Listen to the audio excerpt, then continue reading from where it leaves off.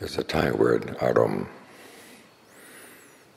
which means both the object of the mind and the mood of the mind. And of course the object of the mind, the things you think about will have a big impact on your mood. And Ajahn Suwat like to make the point that we have the right to choose our objects, choose our moods. We tend to think of the mood as something given. You wake up in the morning and you're in a certain mood and it's going to color the day. But it doesn't have to. Ask yourself, what is the mind thinking about? What is it obsessed about? Is it really worth thinking about? If the mood is bad, do what you can to question it. Maybe you can't push it out, but you just question it. Do I have to have this mood? What's feeding it? To take an interest in things like this. And then when you deal with them from understanding.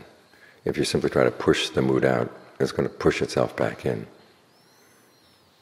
because you don't really understand it. So sometimes you have to be patient and watch. But try to watch with the basic cheerfulness, knowing that every problem in the mind can be solved. Now, it may be quick, it may be slow. But you don't have any problems in your mind that the arahants of the past, the arahants of the present, haven't already solved in their minds. And they didn't solve them because they were arahants.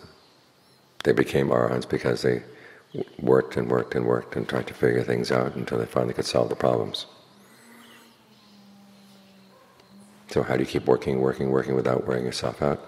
Well, try to approach the whole project of right effort as something joyful, something you enjoy doing, something you find that you can be cheerful about. You've got this opportunity to practice. So many people have no time at all. The moods come and they just have to put up with them. You can question them. If it's a complacent mood, question that. If it's a bad mood, question that. And if it yells at you and tries to convince you that it's got every right to be there, you say, yeah, but just questioning. Why does it have to be there? Maintain this basic cheerfulness, and you can face down a lot of things. So keep reminding yourself, you've got this opportunity. Yesterday you didn't know that today was going to happen for sure. Anything can happen these days. But we do have today, right now. So make the most of it. Be happy that you're here with this opportunity to practice. And that ability to keep a cheerful attitude is half the battle right there. Because it teaches you to separate yourself out from your moods. No matter how much of the mind they have, you can always have your little bit of your space. Protect that. And you have what you need to see yourself through.